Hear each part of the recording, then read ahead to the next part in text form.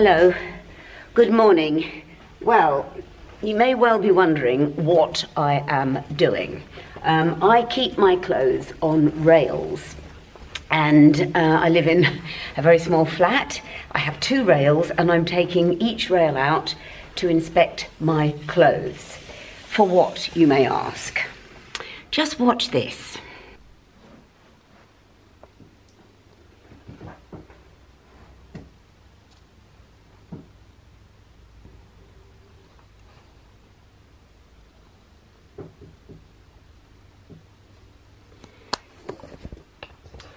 So, do you see those little black marks?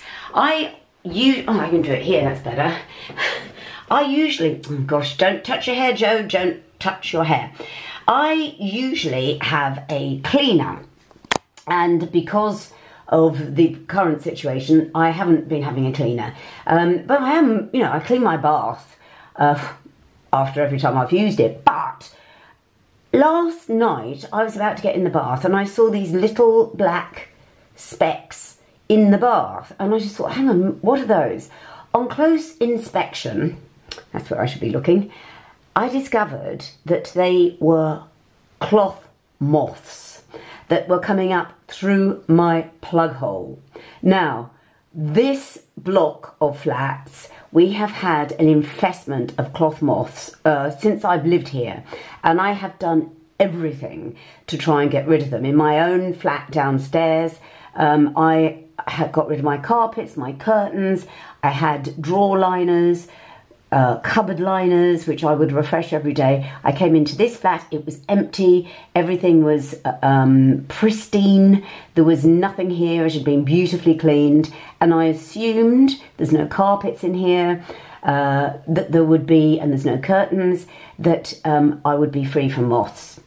And this is a warning, everybody, because this is the season when they are emerging from their eggs, and it's the eggs that do damage to your clothes. So I've just panicked and thought, oh my God, all my clothes that I have on the rail, I keep them on a rail rather than in the wardrobe, so there's air circulating, and I shake them. I shake them all the time because I don't want moths to get in there. But my fear is I've enclosed loads of my clothes in dry cleaning bags, and my fear is I have locked the moths in. So I'm just going to go through and show you what's happened. Oh, I'm furious.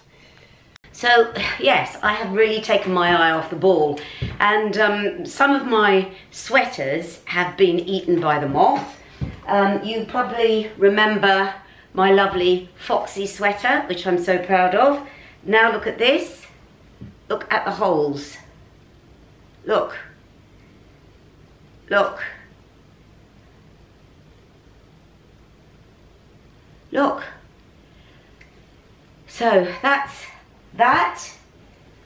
This is my, what I call my Christmas sweater. I often wear this at Christmas because I love it, because it's cashmere and it's warm and it's got a lovely zigzag bottom. Look at this.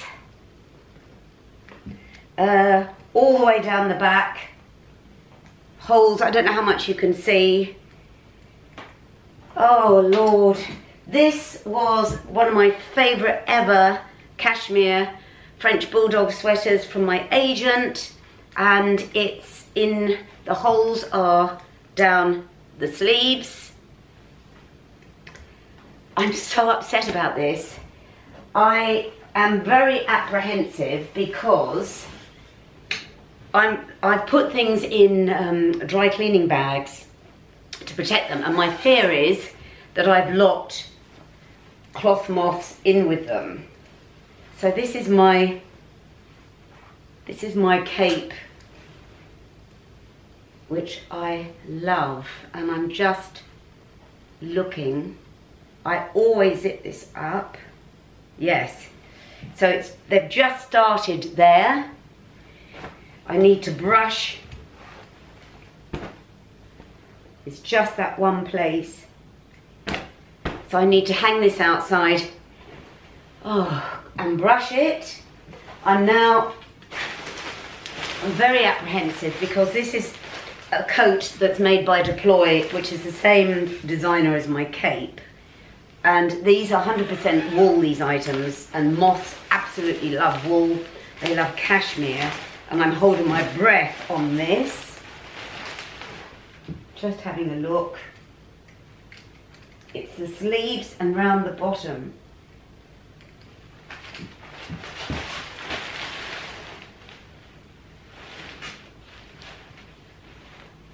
No, that seems to be okay. So, remember I said jokingly, but I do it intentionally, is I keep my Nicole Fari cashmere sweater, not sweater, skirt, sorry. I keep it in the oven in Brora, which is a cashmere store. They give you these bags that they don't give you, they sell you them. So I sometimes put my cashmere in the freezer, but at the moment it's full of dog food, so I can't do that. So I put cashmere in a bag in my oven. And this is my cashmere skirt, which is Nicole Fari. I love it. And again, I'm just, what dropped out? Something dropped out. Oh, I'm so scared that I locked the moths in. Just having a look.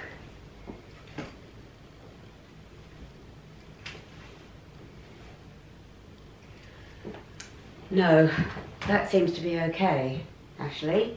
Thank heavens. So yes, Brora will sell you bags. You can put your cashmere and put it in the oven.